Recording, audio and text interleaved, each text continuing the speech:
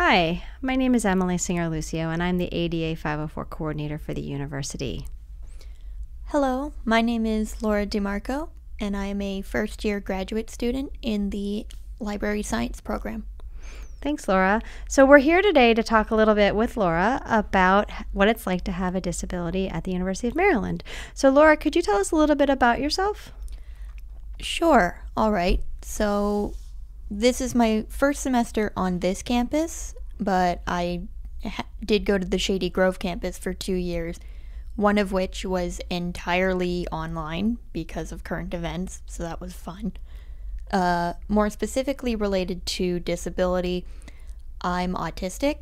Some of you may have discussed that with me at the Next Now Fest Human Library a couple of weeks back, and we'll get more into that sort of thing later. But I was diagnosed in 4th grade. I understood what it meant in 8th, and I started being open about it and trying to be something of an advocate somewhere around end of 8th grade, beginning of high school, and I've been doing that ever since. Great, thanks.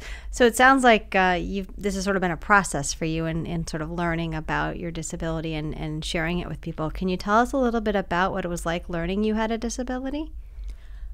Yeah, well, I can try. It's been a while. Where do I start? Okay, so I grew up in a very rural, middle of nowhere area, whole bunch of trees, not too many people. And they had resources available for things like social skills training and all that sort of thing. But, it was resources in a tiny rural school. It's only going to go so far. And I got my diagnosis when I was 9, which is actually considerably late for an autism diagnosis. That's something of a long story, but you can mostly chalk it up to sexism in medicine. And I don't recall if it was ever shared with me what it meant, what the word meant, or at the time I was specifically diagnosed with Asperger's syndrome, which is no longer a thing. And I never really got to have in-depth discussions with my parents or my teachers about what that was. As far as I knew, Asperger's was either the subject of a couple of kids' books we had on hand or the worst McDonald's order in the entire world. I'll have a Diet Coke and 2 Asperger's, please. It wasn't until I got to middle school, 8th grade specifically, and this is around when I moved to Maryland. It was the end of my first year in Maryland. It was April. I remember that. I was sitting on the bus coming home from a trip from chorus class, and I told the girl who was my best friend at the time that I was autistic. I don't remember why I told her, but I remember that after saying just saying it that one time made it infinitely easier to talk about it going forward, which made it easier to research it and learn more about it. And then I went to college and met a bunch more people like me. And now I have the largest and most solid friend group that I ever had, which started in my freshman year of college and kept going. And, the old saying about birds of a feather, not one of my friends is neurotypical, so that's a fun fact. And, we all come from different backgrounds, and not everybody is autistic specifically, but knowing the things about myself that relate to my disability and then might circle back has helped me connect with my friends with ADHD or dyslexia and find the overlap and, oh yeah, I do that, which has made our relationships a lot stronger. And so I guess the short answer is yes, it has been a journey, but I'm glad I took it, and my only regret is that I'd been able to get to the point about talking about it sooner than I did. Great. That was great. Thank you. So I want to follow up with one question. For those people who may not know what autism is, could you explain for some people what autism is? Oh, yeah. Should have done that first. Okay. That's okay. So autism is, okay, it's classified as an intellectual disability, but I think that's more in the sense of, diagnoses are always shoved into little boxes, whether or not, the way cats climb into, little salad bowls and make themselves fit. But autism, so basically my brain developed funny. We have no idea why. We have no idea what causes autism, and whether we should be finding out is a big debate in the autistic community. But my brain developed a little differently, and so I tend to have issues with sensory processing. I tend to process information half a beat slower than everybody else. I am not great with social skills. I mean, I'm working on it, and I consider myself a nice enough person, but as far as little details like tone of voice go, I occasionally slip. And various other things like that. Oh, I'm not great with space. That's the other one. I'm not great with proxemics. I tend to knock into things a lot. But that's just my experience. And the full name of the disability is autism spectrum disorder. And the key word there is spectrum. So this will go a lot faster if from here on out you just assumed, based on my personal experience and just speaking for me, is attached to everything I say. But a lot of the stuff I did mention, difficulty with space, sensory processing, difficulty with eye contact is another one, tend to be common markers.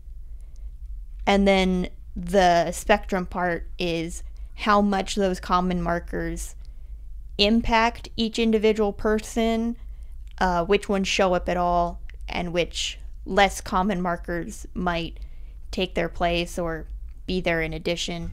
Am I making sense? Yeah, that makes perfect sense. Thanks. Great. And also just to clarify, I think because you mentioned it, people used to use the term Asperger's, right, as part of autism, and that's when they changed it to autism spectrum, right, and the characters of what used to be under Asperger's sort of fall under the spectrum now. Yeah. Do you want me to elaborate? Nope, that's okay. I just wanted to clarify that for people who may have, not been aware that there was that change in the categorization. So I just wanted to clarify that. But I wanted to follow up on something you said in terms of, you've talked a lot about how, you were diagnosed and then later in life, how things changed when you moved. How has being on the autism spectrum impacted you differently at different stages of your life? Let me think. Okay. So I will die on the hill that autism is not a tragedy or a burden or a Dustin Hoffman movie. And more specifically, my being like autistic. Rain Man. Yes. Yay, you got that reference. I did. More specifically, I believe my being autistic has influenced me positively and negatively.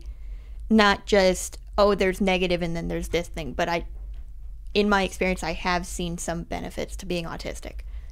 I guess I'll start with the negative just to get it over with. I had a lot of trouble making friends as a kid. I was definitely the weird kid in the room, second only to my brother, who's also on the spectrum and presents differently. And so I was generally that weird guy's slightly less weird sister. And so that was not fun.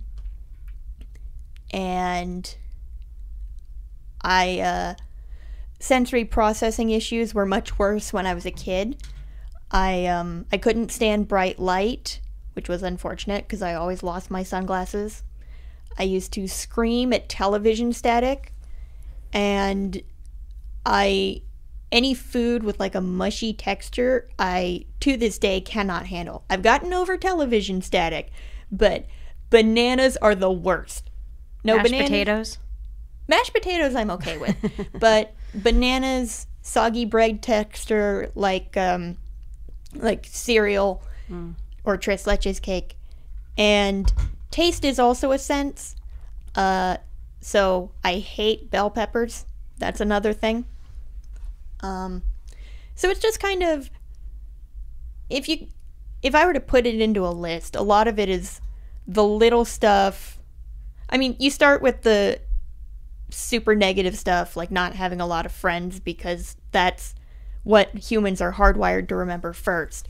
And then from there, it's just a lot of little, it's good to know. And then when I finally understood my diagnosis, oh, there's an explanation for that. But I'll wrap up the answer to the question with my favorite thing about being on the spectrum. My two favorite things. One I already mentioned is it gives me another chance to connect to my friends and strengthen our friendships. I may not have had a lot of friends growing up, but ever since I got to college, I can count at least half a dozen people who I am close enough, like pick them up from the airport close. That's my metric for having really good friends. And That's a good metric. And the second thing is I'm very proud of my memory. Autism can have different effects on people's memories. In my case, my long-term memory is rock solid. My favorite parlor trick that I never get to use is that I once memorized the first page and a half of the Hunger Games verbatim. Oh my God. And I can still do that. I haven't picked up my copy in years, and I can still do that. Wow. That's impressive. Thank you. And then the last positive, which can be a negative depending on the context, but I think that's true of just about everything, is I'm one of the types of autistic people who is hyper empathetic. And so having that sense of empathy I'm kind of proud of that too. That's a great skill. There are so many people who don't have that these days, so having that is a gift. So I would kudos to you for that. What are some preconceived ideas you think people have about you? About me personally, or about autistic people in general? I'll let you choose that one. Okay, I can answer both at the same time. Okay. A lot of people who don't know autistic people get their sense of what my disability is like based on media. And unfortunately, that tends to a lot of hegemonic portrayals, which is why I was putting so much emphasis on the spectrum part earlier. Is, white, cisgender, male, with the exact same presentations, the exact same symptoms, the exact same special interests, usually STEM related. Basically, we're only just getting past the idea that autistic people don't all look like Sheldon Cooper from The Big Bang Theory.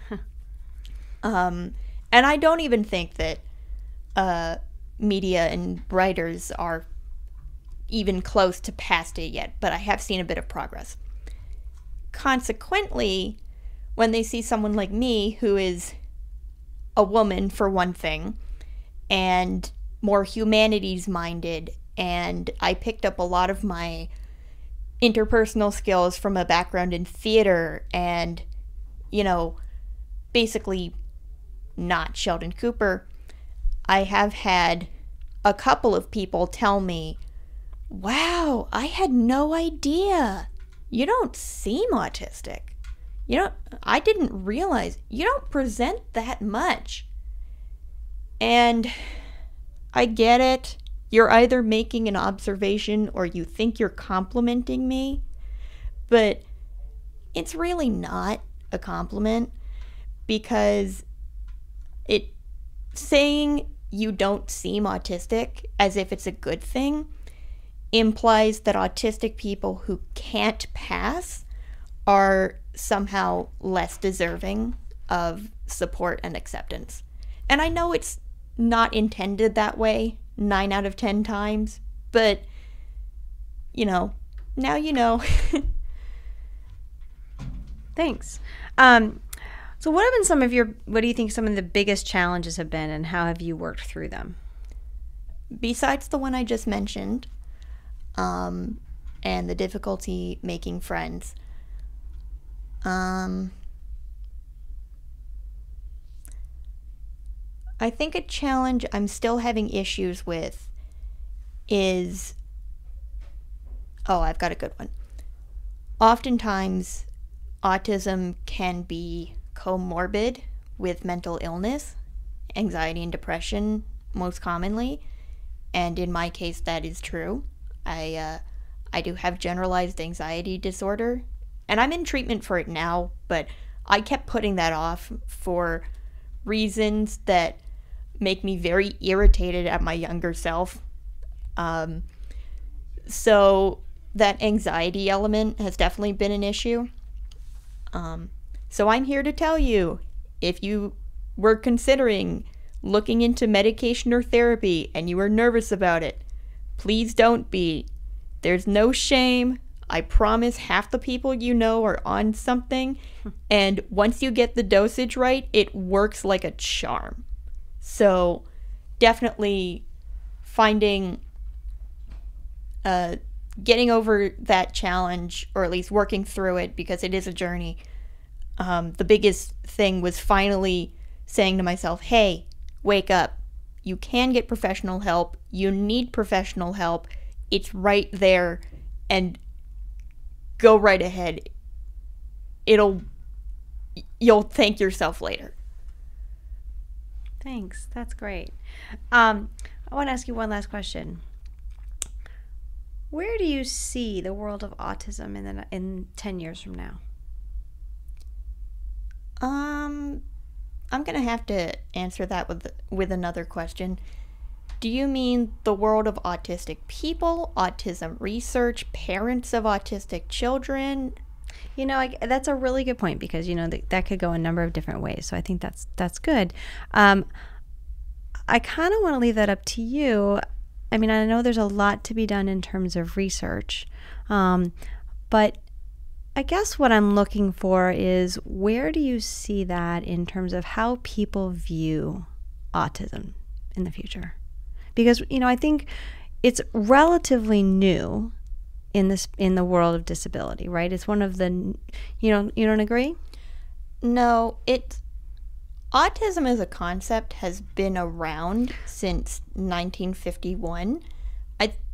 If I'm interpreting what you're saying correctly, the idea of autism acceptance is relatively new. Mm-hmm. That I would agree with. Okay. And to answer your actual question, honestly, I have no earthly idea. The autistic community has a great deal of pride in ourselves and the way our brain works, and things like memory and hyperempathy and connecting to each other. And, Autistic Pride Day is in June. But the outside world does considerably scare me, because it seems like every time there's progress, like that Pixar short where the autistic character is a black girl who doesn't talk, there also seems to be considerable and very frightening steps back. So I'm not going to say that I don't see improvement happening in 10 years. I do. But I see it being much too slow for my liking and occasionally going backwards. And I would love to see more of our non-autistic allies helping to do something about that. Things like calling your senators to make sure that our needs are included in healthcare bills, and researching autism organizations to make sure that they're actually interested in helping us before you donate, and that they're led by autistic people. And if you're not sure or you're afraid of screwing something up, you're always welcome to ask. There's all sorts of trusted organizations that answer the questions you probably have all the time, or YouTube videos by autistic creators. We're out there, we're talking, and we're not expecting anyone to know everything. That's physically impossible. But I would love to see more people listening. And I believe that that's possible in the next 10 years, is more people listening, and with that, more progress on a larger scale. But it's not going to be easy, and it's not going to be comfortable, and the sooner we accept that, the better. Thank you, Laura, for joining us today. Thank you for having me. You're welcome. I do hope that this conversation opens people's eyes to what it's like to live with a disability. And for more information about resources at the University of Maryland about disability, please go to our accessibility website at accessibility.umd.edu. Thanks, everyone, for listening. And Laura, thank you again for a great conversation. Thank you, Emily.